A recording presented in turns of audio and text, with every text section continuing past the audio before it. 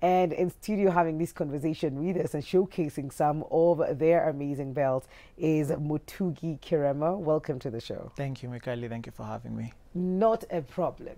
So, Uliamua belts. Yes. We've had people here who've talked about, ties, sort of shawls. Yeah. But today I think is the very first time we're talking about belts. And I just want to probably just dig a bit deeper to just find out why belts? What led you to this path? Yeah, so it's belts because of a problem that I used to experience a lot a few years back. So what happened was I used to buy belts every year. So because the belts that I bought were not good quality. And then where I was buying them, you'd get those guys who tell you like, yeah, so these belts are real leather. And at that point, you don't know what leather looks like, or at least you've not interacted with But leather. You know leather is good. If they tell you it's leather, you know that's going to be Then it looks really long-lasting. flashy, it looks really shiny, so you get it. Then you probably ask them, so how long will I have this belt for? So they tell, miaka tano. You know, they'll give you big promises. Yeah. Yeah. So, but then that did not live to what they were telling me. So I kept changing belts every year. So it got to a point I was like, you know what? I probably need to look into these leather belts I keep hearing about. Sorry. So, well, of course I got them. I searched on Instagram, I searched on Google and stuff. But then the price point was so high. At the point I wasn't able to afford that belt because it was going for about 5,000, 6,000. I was like, hey, no, this is too steep. Yeah, man, you know. So what happened was we decided with my fiance, like, let's see if we can actually create our belt and see how that goes. So we sourced for material. We got fundis to locally. We got fundis to actually do the stitching. I had my belt. The price point was good. So kept that belt since 2019. Not 2019, mid, that was about April. And we had it all the way to 2020 December. Whoa. It was still in shape. It's actually the same belt I'm wearing You're today. Wearing today? Yeah. Wow. So we're like, you know what? This is a problem we've actually seen that guys are going through. Yes. So why not start a business and then probably price it at a point where everyone or anyone can afford a leather belt. Okay. So that's how Hide and Style started. Came out. And the name, the company name is also very interesting. Yeah. Hide and Style. What is that? Why that? So Hide and Style, hide comes from hide. The skin hide. Oh, yeah. Meaning hide and seek like Mukali. Wow. Wow. No, it's okay. So hide from the skin, then style from styles. Yeah. Okay. God, that was so obvious. Wow. Okay, great. This was not for me. It was for everyone else. Yeah, let's say that. Hide and seeking. Let's say that. Yeah. Okay. I see. Yeah. And you brought samples for us today. Maybe we can just check them out and see. So those are, that's the men's belt. That's the black one. Okay. So, so it's not easy for you to know. Yeah. They'll even do these things for you. Angalia. Yeah. Look, Angalia, kwanza va, they even tell you just wear it and see how good you look. Oh, and it's branded. I like it. Yeah. It's branded Hide and Style. Yes. Yes. Okay. Yes. So when you got into making the belt and you made the very first one for yourself. Yes. And getting into or turning that into a business now that you understand that there are many people who've gone through the same problem as you have. Yeah. How was that? How was, just getting into the market and being able to be visible enough for people to understand that this is what you're doing? Well, okay. So to begin with, now you have to consider things like finances. Yes. Do you have the money to start this business? After we looked at things like finances, we also looked at fundis. Do we have people who are able to produce enough belts, say in a month? Yes. We also look at the market. Is there a ready market for belts? So what we realized was definitely, I think almost everyone, if not everyone, wears a belt. Yeah. So that's ready market. So now we look at the element of sizes. There are different sizes. I see a 40 here. Does it mean anything? Yes. It can be a 40, it can be a 28, it can be a 45, because it varies. So there's an element of being able to understand who, let's not call them a user, who your customer is. Yes. So you have to identify and know that our customers will probably range between the size maybe 34 up towards 45. Okay. And knowing now how exactly are you going to make sure, what number of pieces are you going to get for each size. So it was that's just a little of what exactly we went through. Okay. Before as we are setting up. What's the process like? Because we see belts that are black like this one, then we'll see others that are brown. So what is the process like in terms of creating, you know, the perfect belt? Okay, so what happens is so for example, this is saddle leather belts.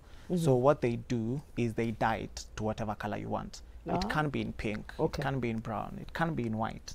So what they do is when they get the actual skin, they dye it, they tan it, then they dye it whatever color you want. Then when you're buying it, you buy it in a big piece of leather. Then when you take them now to the fundis, what they do is they just start cutting to fit the sizes that you've asked for. So after the cutting, now they'll do the stitching. What you'll notice with our belts is we haven't put any lining at the back of the belt. What this does is we want to show the customer that this is genuine leather. Okay. So you can try and scrap it like this and you'll see it's genuine leather. Okay. Yeah. It's very light as well, I have to say. It's not bulky. Yes. It's very and malleable as well. Yes. So you had another one. Is this a casual or is this official? So or maybe this is both. Maybe to give you an explanation about the difference between the two. Yes. So we have the casual belts and we have the formal belts. So normally what happens, the casual belt is usually a bit wider than the formal belt. But the formal belt is usually a bit slimmer. So what you'll notice is we've built ours to become more multi-purpose. Okay. Which means it's something you can rock outdoors when you're with your friends, and it's something that you can actually dress when you're going for a meeting or when you're going to the office. So that's what we've done. Okay. Yes. Okay. Let's talk about the money, because that is one of the things that you were considering, because you couldn't afford a perfect belt at the time. So that means you wanted to create something that was affordable to someone like you. Yeah. So, how much is our drum belt? rolls? Yeah. So this belt goes for 1,500 shillings.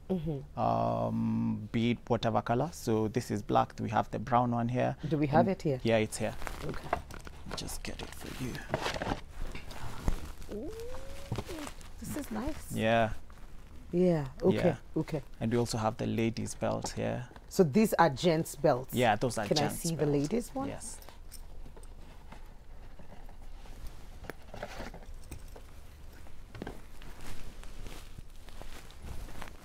Okay, I see the buckle is different. Yes, the buckle is a bit different. Yes, it is. Yes. It is different. Okay. Okay, I see. And it's a bit. It's a bit. Yeah. Yes. Not like the gentleman. Not like the gentleman's one. Yeah. When it comes to marketing and putting your name out there, you know, there definitely were some people who were, you know, making the belts who probably had gone through the same thing as you, and they were out there now making belts, and you had to get in and make a name for yourself.